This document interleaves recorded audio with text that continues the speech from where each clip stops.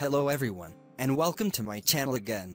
In this video, I show you how to create a GPO to disable IPv6 on the client computers joining the domain. But before anything, you must know that you cannot configure IPv6 for users from the group policy directly.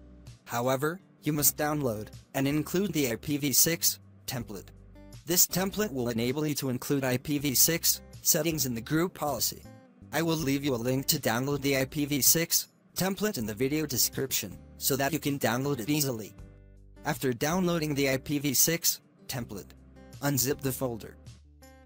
The folder contains two files with the extension .dml and .dmeters. Now copy each file separately and paste it in the path shown in front of you on the screen. After opening the path, copy the file ending with the .dmeters extension and paste it in this path.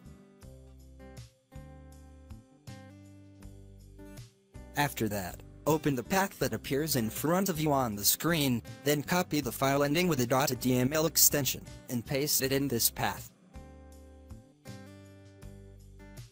This is the first step to include the IPv6 template. After that, I will create a GPO. Click on the Server Manager dashboard. Then click on the Tools menu at the top of the page. Then select Group Policy Management. And to create a GPO, right-click on the Group Policy object and select New. In the new GPO window, enter an appropriate name for this policy, so that you can easily access it later. Then right-click on the GPO that was just created. Then click Edit. This opens the Group Policy Management Editor window. After that, expand the folders from the left side to access the path that appears in front of you on the screen.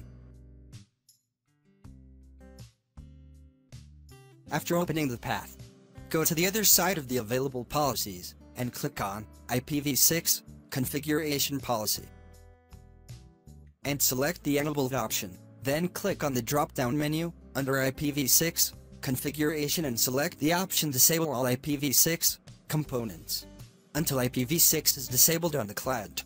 Finally, click on the Apply button and then OK, and you can close the Group Policy Management Editor window. After that, link the GPO to the organizational unit you want, and you can link it at the domain level. After that, go to or open the client computers, and before anything, do a restart of the client computer, and then you will find that IPv6 has already been disabled on the client.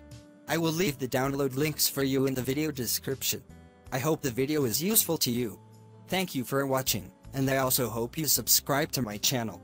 Thank you all.